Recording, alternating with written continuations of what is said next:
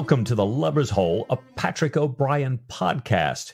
You're with Ian and with Mike, and we're reading through Patrick O'Brien's Aubrey Maturin series of books that we most love in the world. Yeah. Ian, would you be so good as to catch us up with where we are and tell us where we're going? With great pleasure, Mike, for sure. Last time, Stephen had learned from Midshipman Reed that men had been coming and going out of Clarissa Oakes's cabin, as he described it, like a bawdy house, and learned from Martin that Clarissa's husband, Oakes himself, had beaten her. And the relationships with Clarissa and the men around are not going great. The officers were paying strangely less and less attention to Clarissa. She also seemed to be disregarding her husband. Now, on the voyage, the Surprise had stopped at Anamuka Island to trade for water and supplies, and there had learned from Wainwright, the master of the disabled whaler named Daisy, that French-American privateer called the Franklin now supports a ruler called Kalahua, the northern chief on the island of Moahu, which is where Jack is headed for. And this ruler had detained British ships and sailors, all part of his war against the southern queen on that island, Puolani. That was last week. This time, Mike, as we dig deeper and deeper into Clarissa Oakes / the Truelove, we have trading and some hijinks going on ashore. We learn secondhand about the leader of that French-American crew and how they're threatening Moahu. Stephen, meanwhile, is going to learn firsthand about the dark personal history that brought Clarissa to this point, which goes some way toward explaining her current situation among the crew of the Surprise. And for those of you who are playing the long game here, gives some important clues about treachery going on many thousands of miles away in the heart of the British establishment. And this week, the discussion is going to turn to topics of abuse, and in particular sexual abuse. If you'd rather not listen to that part of the conversation, then by all means enjoy the first half of the show up to the halftime break, and then maybe skip the second half. Otherwise, let's get to it. Mike, it's a big chapter this week. It is a big chapter, Ian. And boy, like you say, the long game. Yeah. we'll come back to that. But wow, another whoa, didn't see that coming here.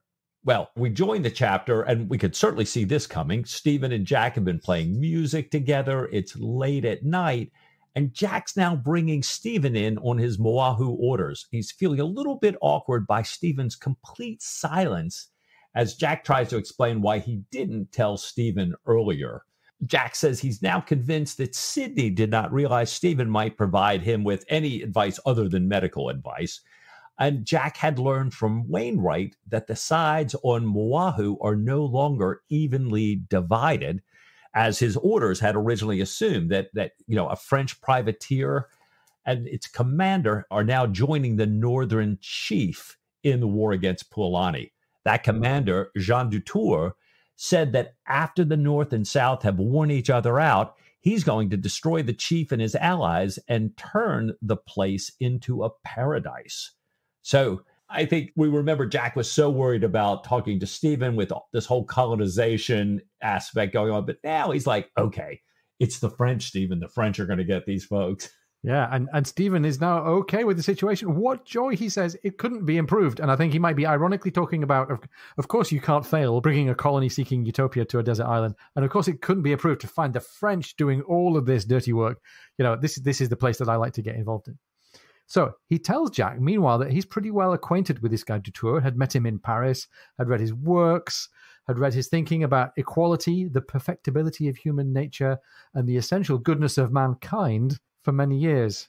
And Mike, this has got shades of Stephen's revulsion against Rousseau many, many books ago, which we talked about before. Right. So he's across what Dutour likes to do and what his intentions might be here. He explains that Dutour is using his wealth to help people. He's trying to get Jews settled in South America, to provide farms and manufacturing jobs for young criminals. And all this sounds outwardly like really progressive and well-intentioned. Stephen thinks, though, that Wainwright might have been a bit excessive in describing Dutour's Machiavellian desire to knock the current leaders on the head, although he's pretty willing to believe that Dutour could be ruthless in defense of a system that he believes in, and is known to be very, very short with dissenters. So he's not quite the genial Papa Smurf that we might be led to believe here. We know from past conversations that Stephen's been associated with people involved in the revolutionary movement in Europe. His prime objection to the French Revolution seemed to be the way this is all working out here. This is the reason that he's working for Britain now, that there's no such thing as a utopia. And he goes on to say that he knew of Dutour having influenced an American commander, and we'll learn some more about who that is and how in a few chapters' time. But all of this discourse about Dutour and philosophy and the rights of man is cut off by no less a philosopher than Killick, appearing below the cabin window. And he hasn't been philosophizing, has he, Mike? Not quite. No, he really has not. And I think he attracts Jack's attention out the window, and Jack calls out and says to Killick, what are you doing to that young woman? And Killick replies, well, it's all quite right. Nothing at all. Perfectly natural.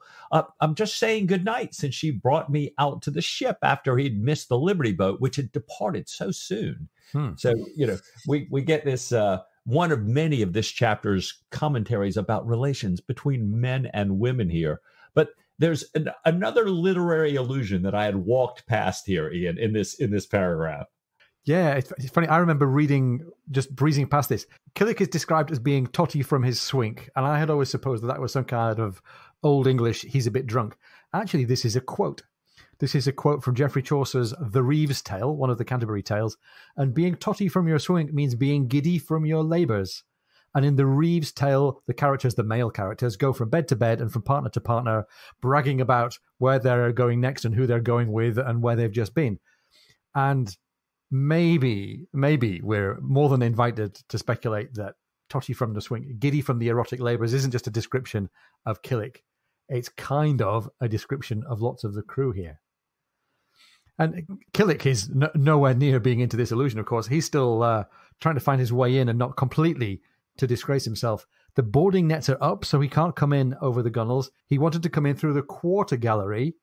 And Jack says, well, come on in by the sashlight. And we get this nice little comic moment of slapstick. Killick misses, tries to jump in from the canoe and falls in the water with his big splash of phosphorescence. Finally, the young lady gives him a shove.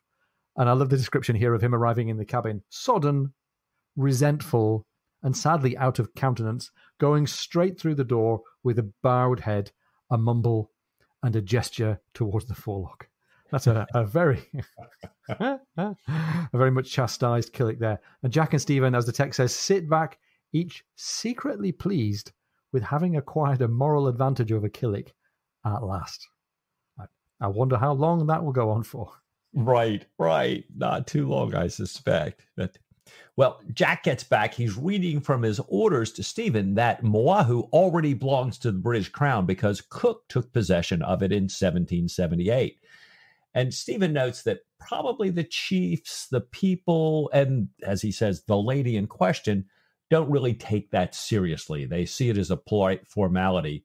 And Jack says, what lady are you talking about? And Stephen says, why, Puolani, Wainwright's poor, weak woman, the Queen of the South. And, the phrase poor, weak woman coming out of Stephen's mouth just struck me as like, wait, I don't think he's being exactly straight here.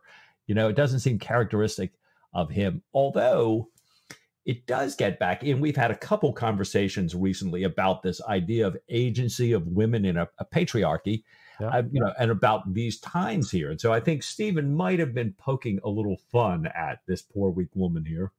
Yeah, he's poking fun at the phrase. He's poking fun at the attitude that he presumes we all have. And I'm sure this is not the only time in this chapter we're going to think about the difference in social power between men and women.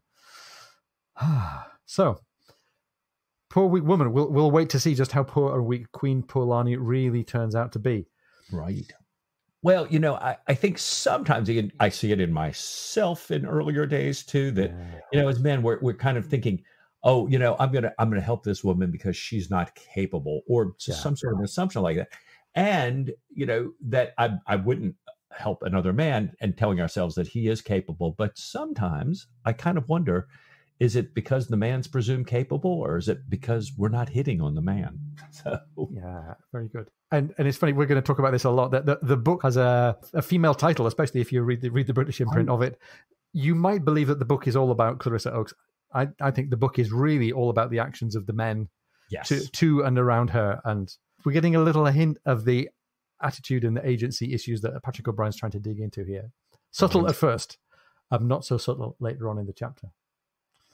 Well, Stephen then assumes that Jack is going to back the Southern Queen, Puolani, against what he calls the doubly inimical French-American privateer, and supposes that being a subject to the remote British king, King George, seems to be a less dreadful fate than under the immediate and present rule of France or America, or the architect of a system that roots up every form of social existence known to man, and that is very likely to hurry unbelievers or heretics to the stake.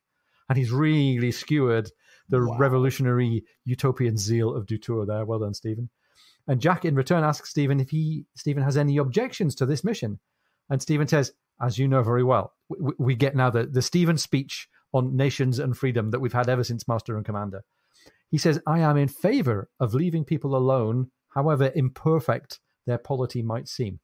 It appears to me that you must not tell other nations how to set their house in order, nor must you compel them to be happy. But I too am a naval officer, brother. Long, long ago you taught me that anyone nourished on ship's biscuit must learn to choose, drum roll please, the lesser of two weevils. Yeah, well done, Steve. I love it. On that basis, he finishes off, on that basis alone, I may be said to have no objection to Moahu's becoming a nominal British possession. Well, it's good Jack's got Stephen on board now here. Oh, yes. Yeah. Well, we keep going. Jack's eating his first breakfast the next day, served by a haggard, mournful, unnaturally submissive Killick. So, yeah, always, rare to see that, but fun to see it here. And Wainwright comes over from the Daisy. He's kind of giving him an update on what's happening on the island, that the senior chief is back and is going to change some of the agreements that Jack had with the junior chief yesterday. And Jack asks Wainwright to help him with the exchanges that are coming up. He wants to do everything right. He wants to lose no time to get the food and the water that he needs. And Wainwright says, happy to help you here. A pahi, they note, pulls off from the shore. It's being paddled by girls carrying Torero, the top chief, Torero's sister, and lots of gifts. There's cloth and fruit and hogs and chicken and native clubs, sugar cane. And the crew on the Surprise is captivated by the bare-chested paddlers who are bringing the pahi towards the Surprise here. Wainwright elegantly translates Jack's thanks. He requests to visit later to bring presents, to ask the chief's leave to trade and to get water. And he invites the sister and her two maidens to join him in the cabin. Very nice. And Mike, I'm struck by how the vessel that brings them out is a pahi. And the first, and maybe even the most recent previous time we heard about a pahi was in the Far Side of the World. And that was Jack and Stephen being rescued by a bunch of women in a pahi. And that was a story about gender as well. So maybe in some corner of O'Brien's mind, the idea of this particular kind of Polynesian canoe is connected with the connection between the sexes. We'll have to see.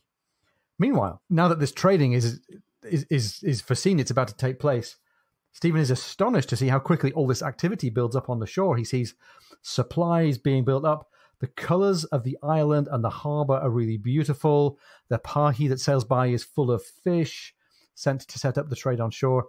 Stephen's watching a flock of parrots that he can't identify and a fast-flying pigeon. Meanwhile, coming back the other way, water is sent to come aboard the Surprise, and on shore, the Surprise's hands, with the guidance of Wainwright, who knows the language and knows the local markets, get on with trading. They're trading bottles, metal, glass, cloth, hats, and as the text says, gourds, beads, and trinkets. All of these for food that's really, really needed, including many small razor-backed, long-legged hogs. And we should stick a pin in hog. We're going to come back to the whole piggery of it all in a couple of seconds. Right.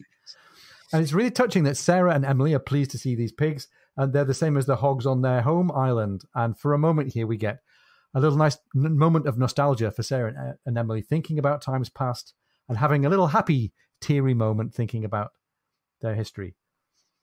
And Mike, knowing a little bit about what's coming in the later parts of this chapter, this seemed to me like the peak setup for a beautiful, bucolic, colorful, natural, joyful life, because the narrative is going to take a very different turn. We've got Stephen looking at beautiful animals and birds on the wing. We've got all of the rich, colorful description of light and color and shape with all of these trinkets. And we've got the girls happy to think about the past. And there are quite a few things about that are going to be switched over in the coming paragraphs. And meanwhile, let's give a little shout out for Gauds, Gauds. I'd never heard of the word gaud being used as a noun. It's an archaic form.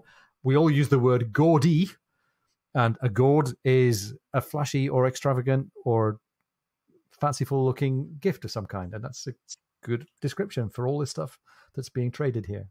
Well, you had mentioned the pigs, Ian, and sure enough, the hogs that are on deck are anxious and frightened, especially when they hear the cries of the rest of the hogs that are sort of down below deck. They're making this hideous din.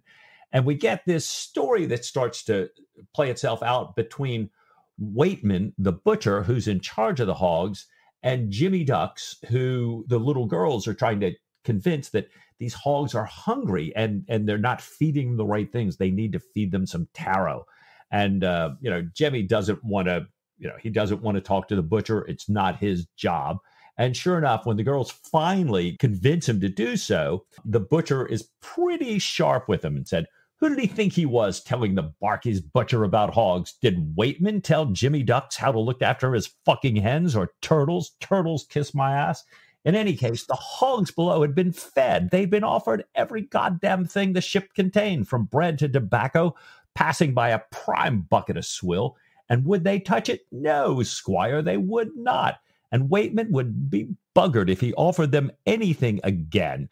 They would be salted and put up while there was still any flesh on their bones. And if Jimmy Ducks didn't like it, why, he could do the other thing. So, woo.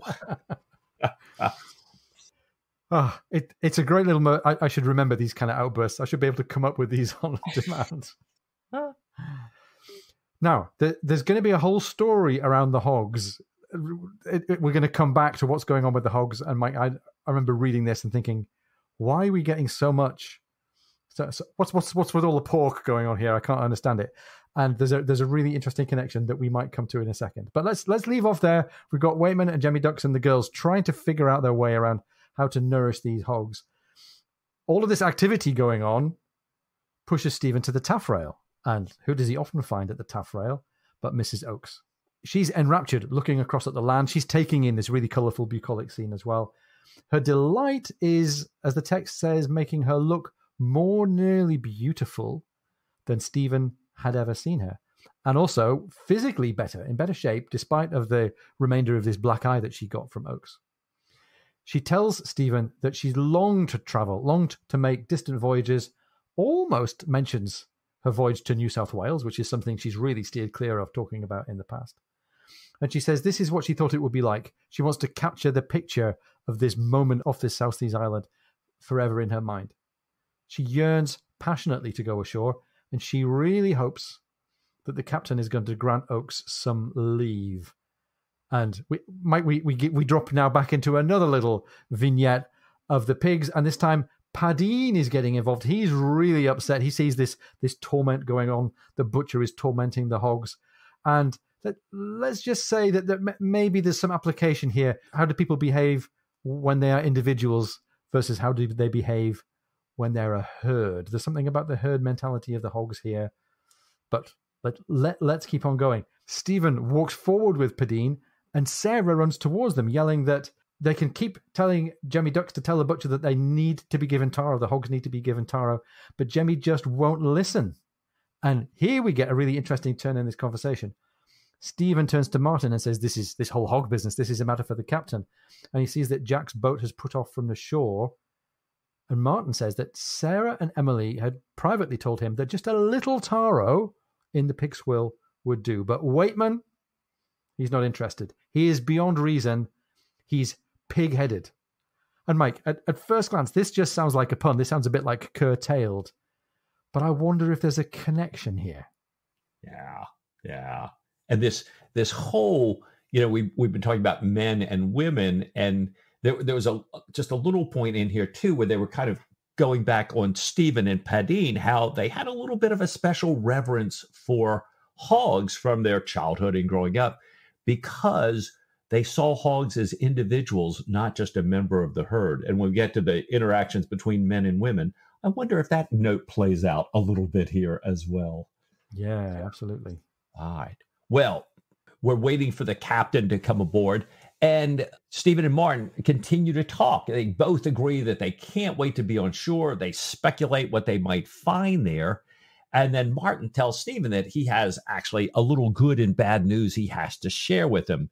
He said that when the islanders were bringing on board all these gifts for the ship, that Martin had seen 2 rails unknown to the learned world and a different purple coot. So, Martin's found a couple of birds here that we really don't know anything about. Martin decided that, that's going to be more important to science than it is going to be adding to the gunroom's dinner table. And he appropriated them. I loved his use of the word appropriated. Yeah.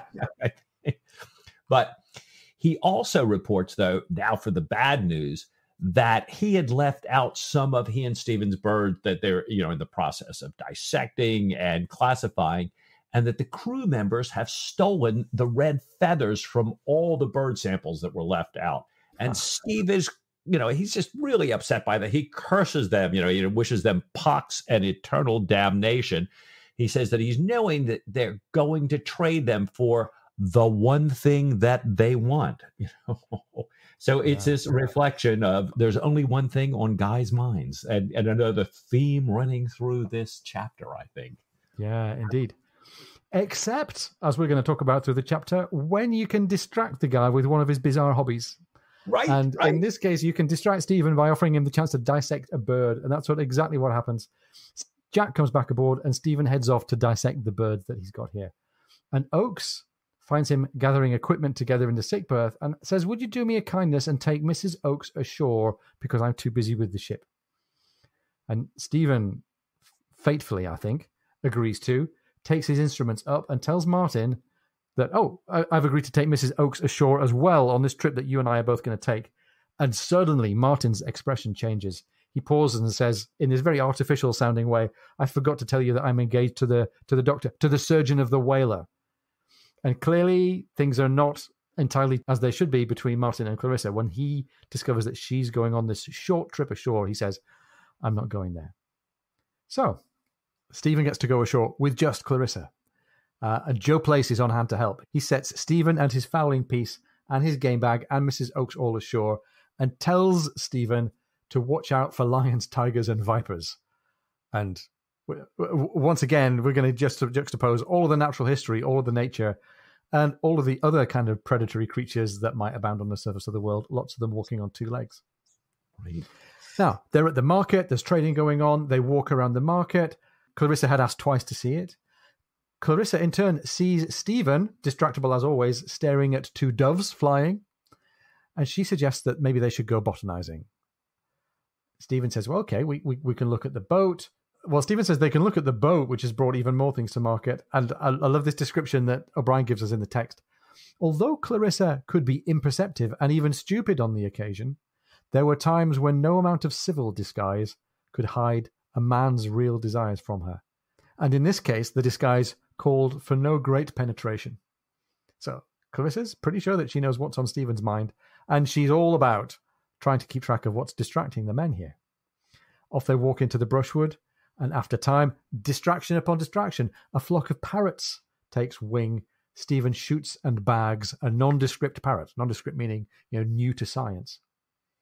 And I love, Mike, how Stephen's been distracted by so many birds. Pretty much every paragraph since we started this chapter, some new bird has flown into view. The last chapter, we had the ancient murrelet. We've had pigeons, doves, rails, coots, and now the parrots. We've got feathers being bartered and traded, in particular red feathers. Probably not a coincidence that that's the same color as the silk that was found for Clarissa's red gown that was also going to be a present for Sophie. So I think all of this bird-related and color-related symbolism is being piled up for us here by O'Brien, and I think we're meant to take notice. Right.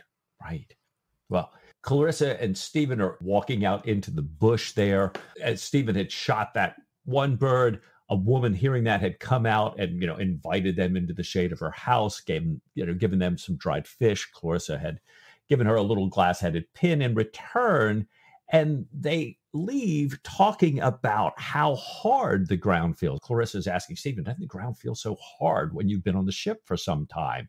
And there is this, we're going to hear later a little bit of the difference between being ashore and being on ships here.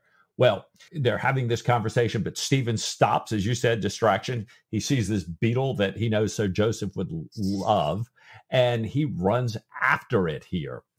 And so, returning to Clarissa, she's taken off her shoes. She's bathing her feet in a stream at the bottom of this breadfruit tree near where Stephen had originally spotted the beetle. He had to go off chasing it here.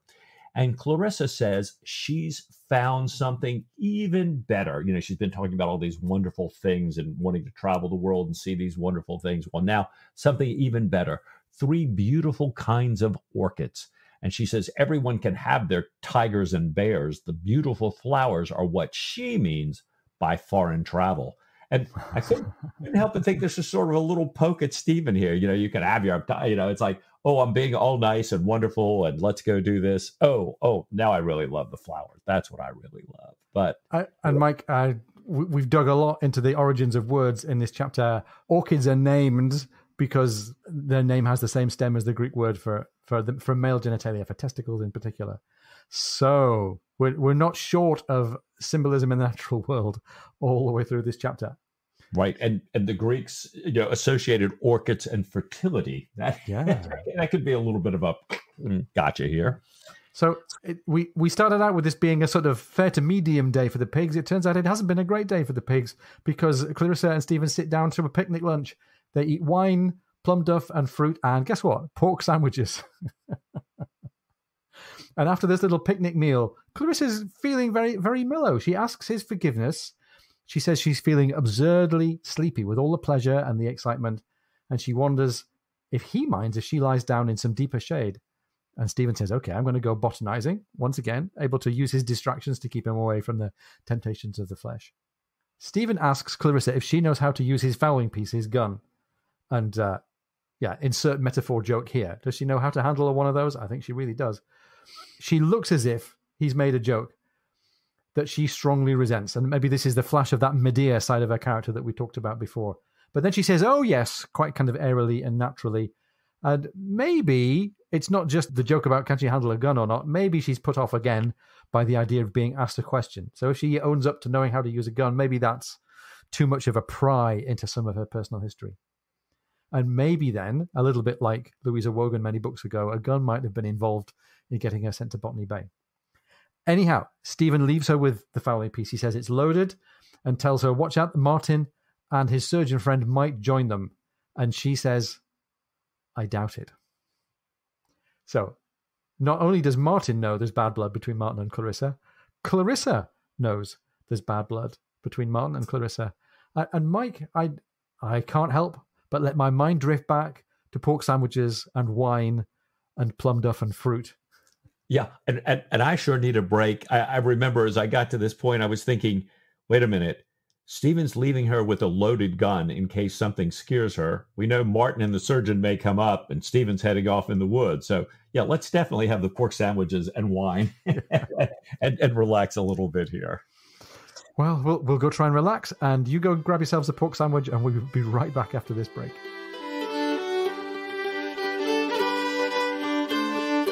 If you're enjoying the podcast, please come and join our supporters on Patreon. Go to patreon.com/lovershole.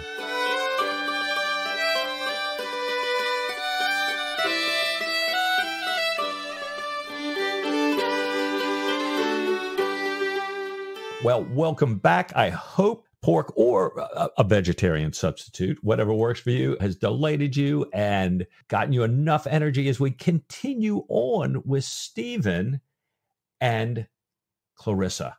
Stephen realizes that Clarissa, he'd upset her. He wasn't really sure why. And so as he comes back, he's checking on her mood. And it doesn't seem to be much better. Now, he's got a respectable collection of botanical specimens, but of course he has no birds because he had no gun. And I think as he was out, sort of hunting, he was a bit resentful about that, she didn't realize what he'd given up there. She hopes that he found what he'd hoped for out there. And he's sensing that, there's really no hostility, no offense now on her side. And he thinks, maybe she just reached too high a pitch of spirits and now she's kind of coming down, and with her fatigue, that had made her short. So he also sees she has a badly blistered heel. And Stephen realizes, she really can't walk any further into the forest.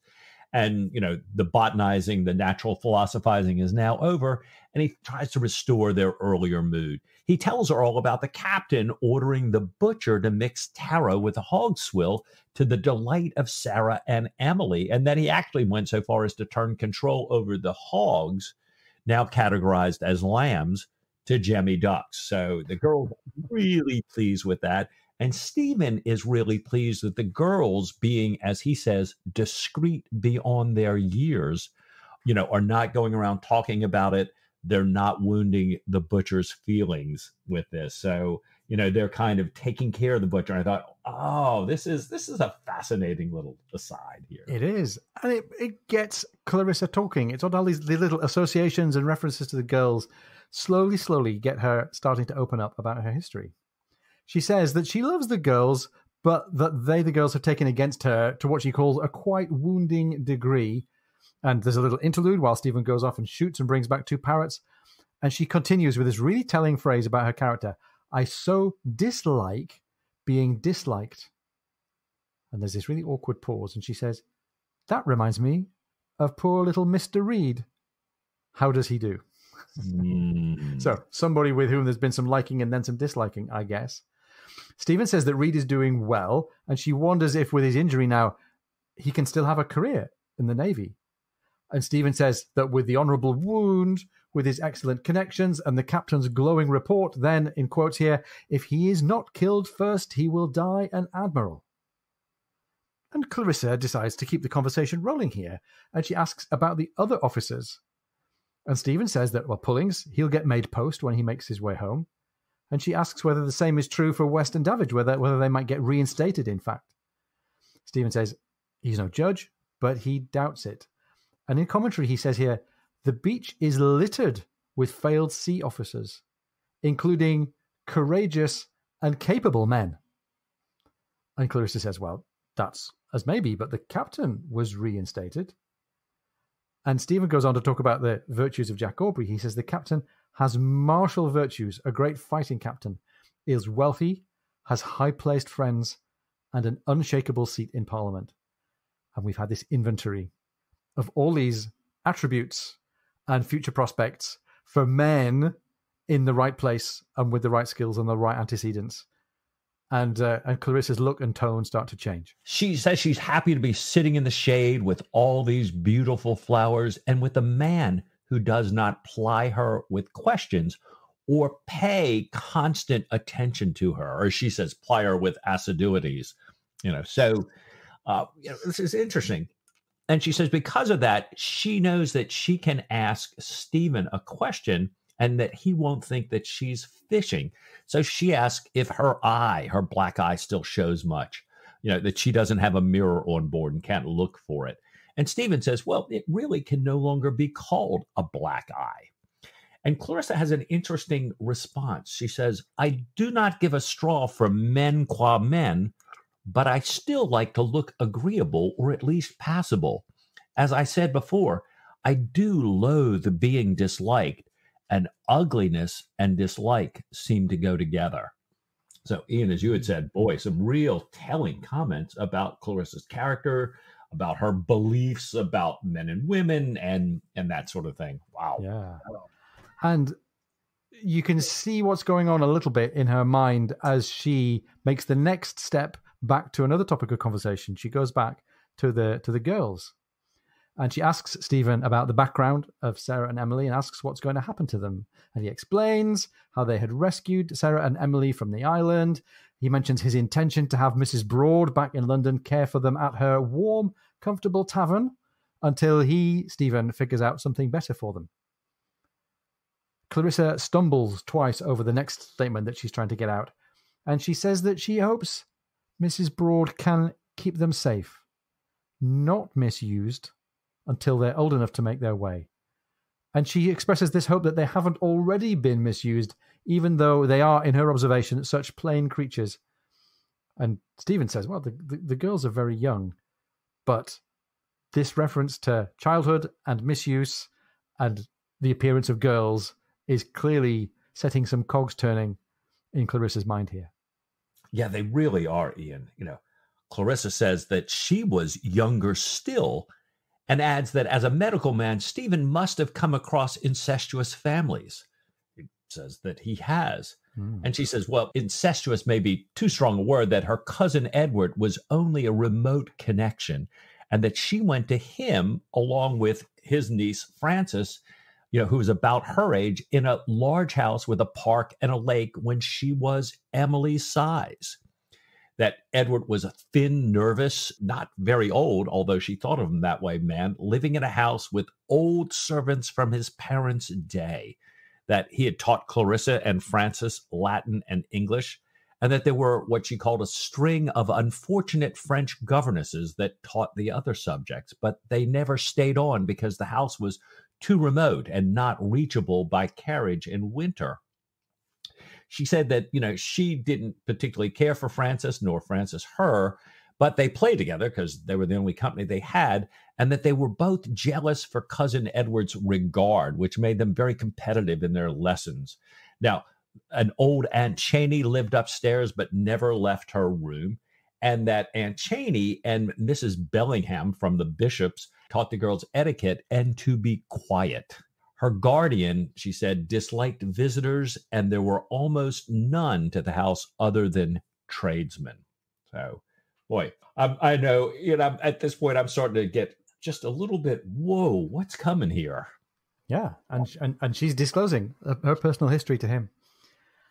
She goes on and talks about what was happening in the house where she was living there.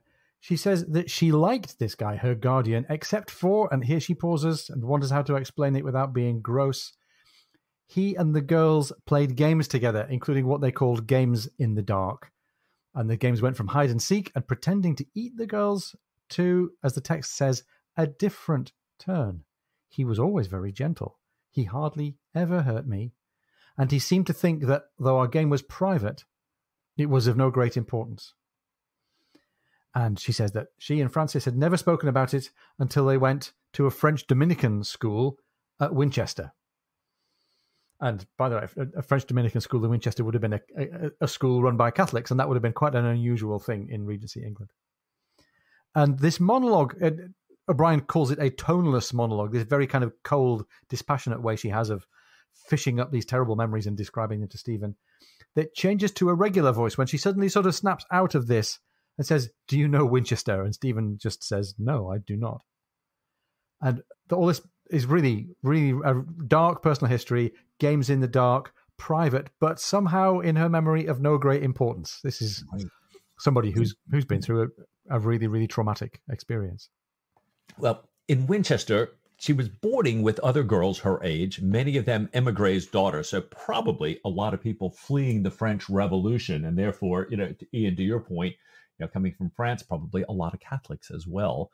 And she said there were whispers and giggles there with the girls and wild suppositions about marriage, childbirth, and what went before it. She says that she and Frances looked at each other with perfect understanding, but that neither of them mentioned it in words. And Clarissa started to understand what had happened to her, in her youth before her, but she still couldn't make out why there was so much fuss. And then she gives us a Latin tag to describe her feelings. She says, the first part of foeda est in coitu et brevis voluptas I could understand perfectly well, but not the second. I could not associate it with the least degree of pleasure, however short, and so a great deal that I had read and heard, romantic attachments, swimming the Hellespont and so on, remained incomprehensible insofar as they were for that end, the right, true end. So this is the story that she's grown up with in her head about sex, that foeda est, filthy and brief, she could get, but the second half about pleasure she really couldn't understand. there's a huge amount for us to dig into here, Mike. And we've had a bit of advice once again from our friend Karen, who's been helping us decode some of the Latin here. Yeah, Karen, so kind to help us last chapter. And I reached out to say, this one's coming up. Tell us a little bit more about that. And she says that although, the construction's a little loose, she is, as you say, Ian, saying that, she understands the filthy part of sex, but not the pleasure part of coitus here, intercourse here.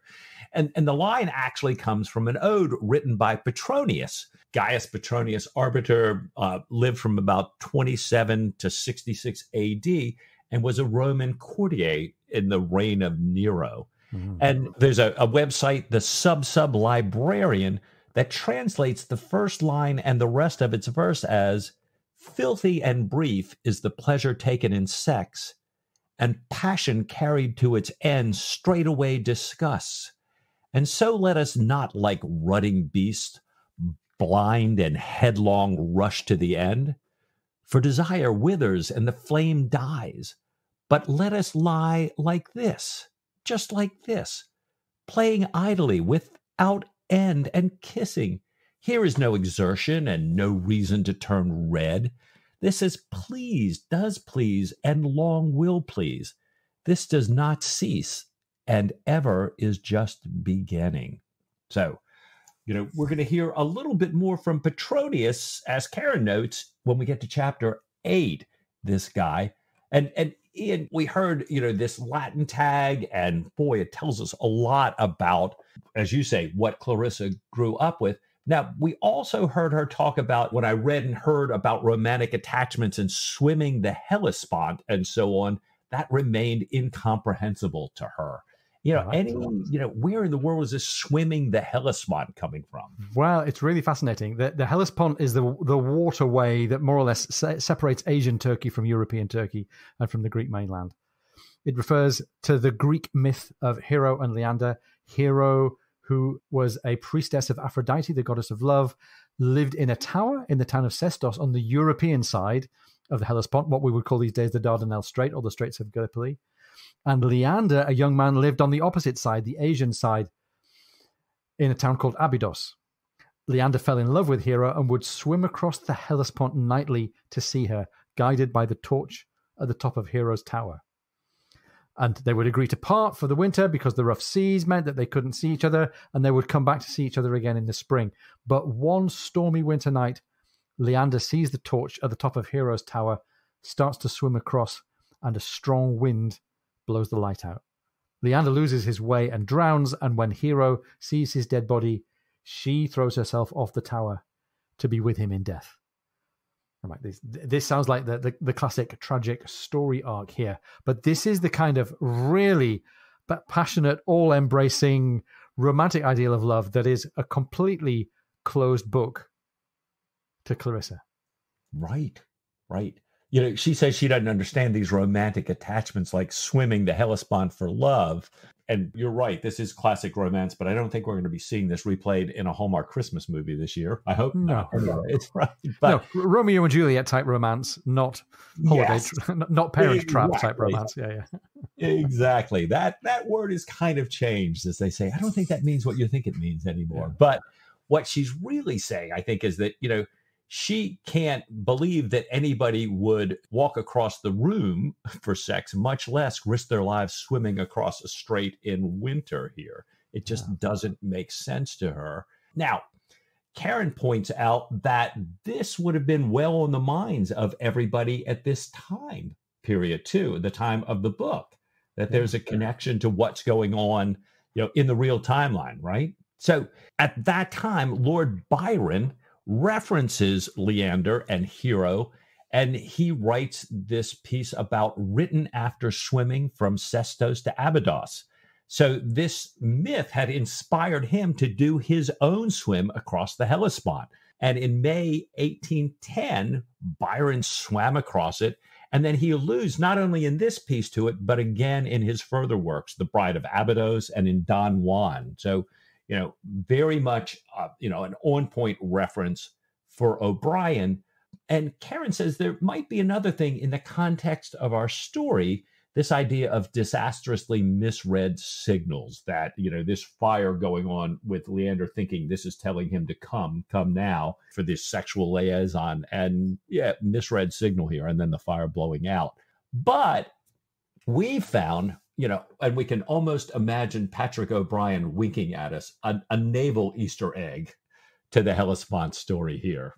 Yeah, absolutely. And another author who references Hero and Leander and Hellespont in a nautical connection is Richard Henry Dana Jr., famous author of a famous book about life under sail called 2 Years Before the Mast. Now, 2 Years Before the Mast was written in 1840.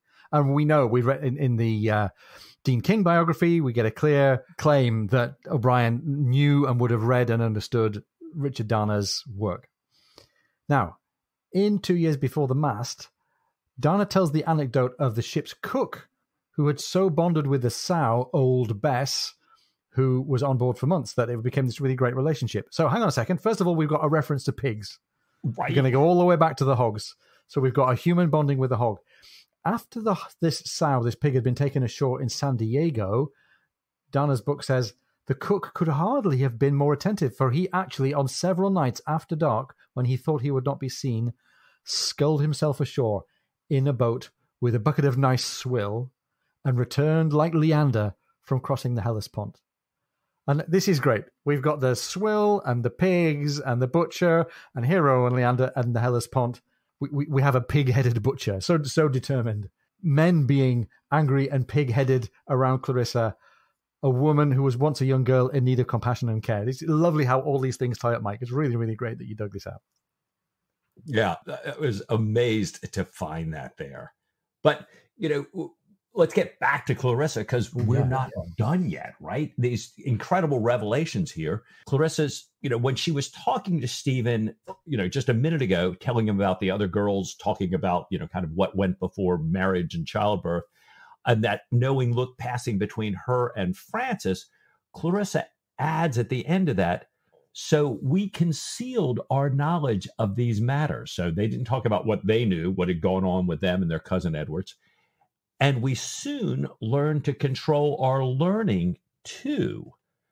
We knew far more Latin than the other girls. That was one of the reasons for our unpopularity. So again, we're back with women and agency, and even here among the girls, you got to not be too smart here. But then she adds, my violence was another. And it's like, what? So it's just, it's amazing how many things we're hitting head on right here in a couple paragraphs time. Yeah, she looks askance at the merest mention of a fouling piece, but now in her side of the conversation, telling the story freely from her own experience, she mentions her violence. Well, the story goes on. The nuns then had sent Clarissa and Francis home. Clarissa says she can't blame them. When they got back home, Aunt Cheney had died. Many of the servants had been turned away. Nobody called at the house anymore. And there was only the library, the lessons, and the game in the dark that were much the same. And later, a new man came on the scene, and Mr. Southam, a big, coarse, arrogant army officer with some very nasty ways, joined in with the games. And Cousin Edward told the girls to be particularly kind to Mr. Southam. And Mike, I thought this dark chapter couldn't get any darker, but we have this really heartbreaking disclosure here. We hid as hard as ever we could when he was there. But that was mostly because of his smell and general unpleasantness. The thing itself was of no consequence. Wow. Yeah. So they're in this house. They're being exploited by not only the cousin, but also this evil-smelling guy, Mr. Southam. They're getting poorer. It seemed like constant winter in Clarissa's recollection. Only the library was heated and the silver had disappeared. There were gypsies camping in the park where the wall had fallen down. The only servants left were two old women who couldn't get work elsewhere. Frances was sent to Yorkshire, and Clarissa never saw her again. She thinks that the men had got her with child, and she died either bearing the child or getting rid of it. And as we get into this, Clarissa's speech has now gone from being quite cold and detached to being oddly jerky, and it's described as being like inward speech, as she tells this part of the story, with Cousin Edward dying as he rode the pony into town, after which no one came for her. Mr. Southam and some lawyers went through the place. Southam told her that she would find herself penniless. Southam, would find her work in St. James's. And again, her voice briefly turns back to a normal tone as she asks Stephen for a point of reference in the real world. She says, "Do you know St. James's?" And this time, unlike with the connection to Winchester, Stephen says yes, he does. He's often stayed at Black's, the gentleman's club, when he's in London, which gets us into a whole other part of Clarissa's history here. Right. Well, Clarissa says that she worked at Mother Abbott's on the other side of the road from Black's behind Buttons, another gentleman's club here. We remember that one from before. And she has a kindness for Black's because it was a Black's member who, she says, begged me off when I was to be hanged. Mm-hmm. So apparently, like Padin's sentence being commuted to transportation, Clarissa's had been as well. She asked if Stephen ever visited Mother Abbott's, and Stephen said he sometimes drank tea with Mother Abbott while his friends, as he said, went upstairs. And Clarissa says she worked in the parlor on the right, keeping accounts, so Stephen would know because he could see that from there. And she kept the men company while they waited for their girl. Mother Abbott, she said, was kind to her, taught her how to dress and undress, and never made her do anything she didn't choose to do. But that much later, when they were shorthanded and the girls were very busy, she, as she says, obliged. And Stephen excuses himself to grab a special grasshopper or cricket that he spotted, comes back. And Clarissa says that living in a brothel was kind of like being at sea. You live with your own community and you lose touch with the world in general's ideas and language. She says, when you go out, you're as much a stranger as a sailor is on shore. Boy, we've certainly had that theme of, our Jack ashore here.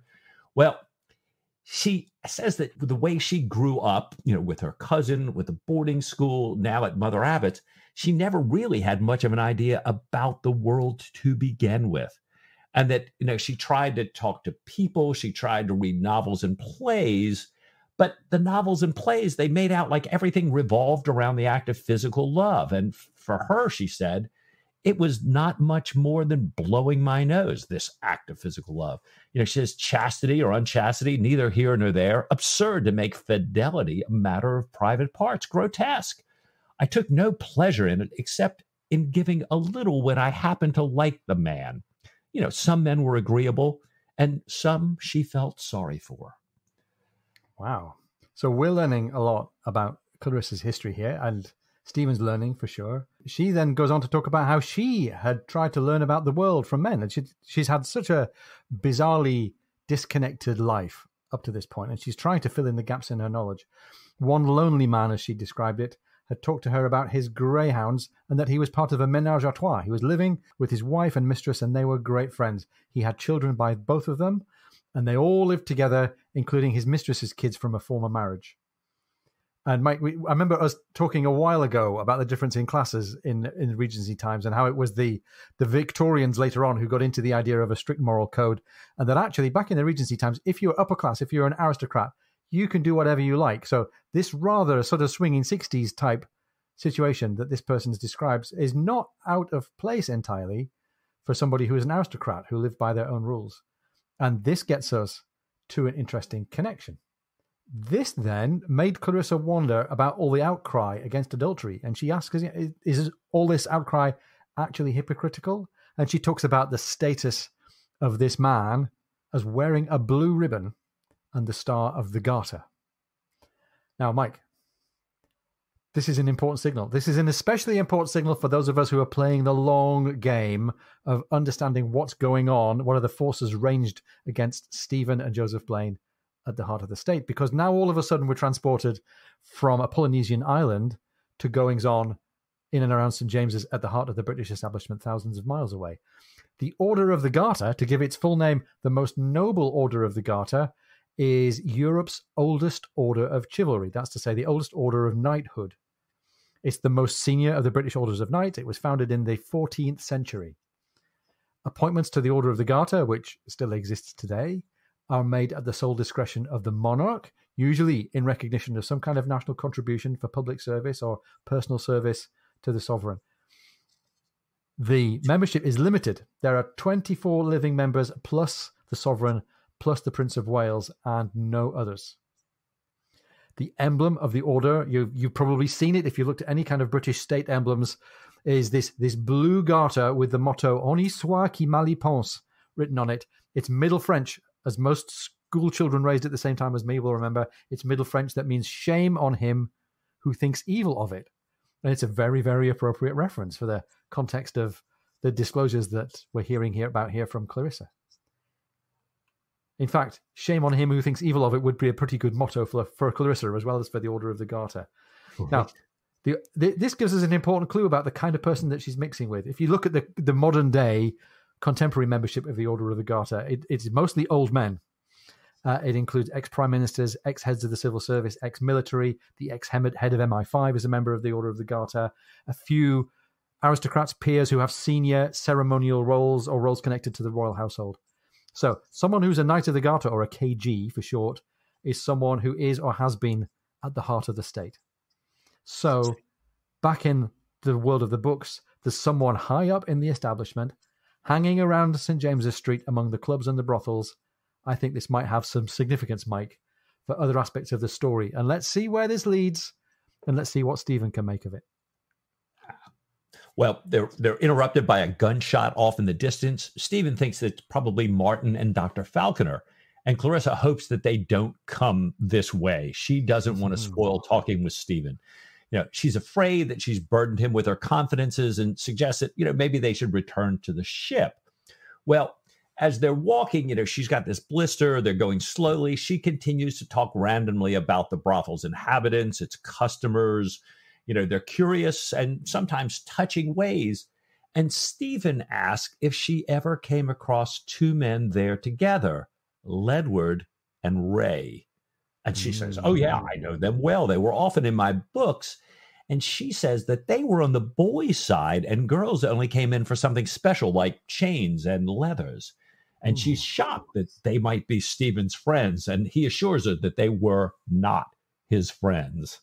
Okay, now we're building up the story here. Stephen's on the trail of something here. This guy with the Order of the Garter, and Ledward and Ray, and Mother Abbott's the brothel. I know. She goes on and says they did seem to know, she's talking now about Ledward and Ray, they did know some very agreeable people. One grand person, another who wears the garter, used to join in their most curious parties. However, she had seen them, that's Ledward and Ray and this Knight of the Garter, pass each other in the street several times and never acknowledged that they knew each other. Not even a nod, even though he was a duke. Stephen digs a little bit deeper. Did this person wearing the garter, the duke, have a limp? And she says he did, but wore a boot to disguise it. And Mike, just in time to distract me back from my flash over into The Usual Suspects and I Am Kaiser Soze. Right. Clarissa brings us back to her story here. She says, "Dear me, how hoarse I am. I have talked myself absolutely hoarse. I have not talked like this to anyone ever. I wish I may not have been indiscreet as well as intolerably boring. You are such a dear to have listened to me, but I am afraid I have ruined your day." End of chapter 6. Ooh. Boy, I'm not sure she's ruined his day at all. She might have been well on the way to it at some point, but what a series of curveballs in this chapter here. I mean, perhaps some of it with Clarissa's background, maybe not such a big curveball, but I have to admit, I'd almost forgotten about Ledward and Ray. I figured they've already been boiled, fed to the ants, stuffed, put away here. Yeah. But their highly priced protector is still out there. What a coup if Stephen could identify this man. And, what an amazing source here on the other side of the world by this woman who should have been hanged and now ends up, in New South Wales, now on an island with Stephen a mile away, Dr. Matron, the intelligence agent. Wow. And Mike, we got what we wished for, right? We all, like members of the crew, wanted to know more about Clarissa. And this just goes to show that when you ask to find out some more about a person, if you're really sincere about it, you're going to find out the dark side of their history as well. We get some insight onto why she is the way that she is. She's got this great desire to be liked. She correlates liking with being good looking as well. She has no kind of boundaries around sexual shame or desire. And how could somebody with that life experience and that outlook be anything other than a ticking time bomb on a ship like this? And Stephen clearly has passed the test to be let in onto the inside of her story here. So maybe then Jack's sonnet, remember the one about the expensive spirit and the waste of shame? Maybe that lesson isn't needed after all. But still, there's stuff going on, Mike. Well, we've still got this regional conflict to settle in Moahu, this mission to accomplish, a further mission, in South America, and perhaps a long way to home with so much going on at home. There were so many things in Jack's family and Stephen's family. Now this intelligence work, this intelligence wrinkle. And I'm kind of wondering, what is Stephen going to do with that? We're not even off of this island before getting to Moahu yet. I really wonder what's going to happen next. Yeah. So, Mike, I think there's only one thing for it. With trepidation for what we might learn in the next chapter, what do you say, in any case, to just a little bit more Patrick O'Brian? Oh, with all my heart.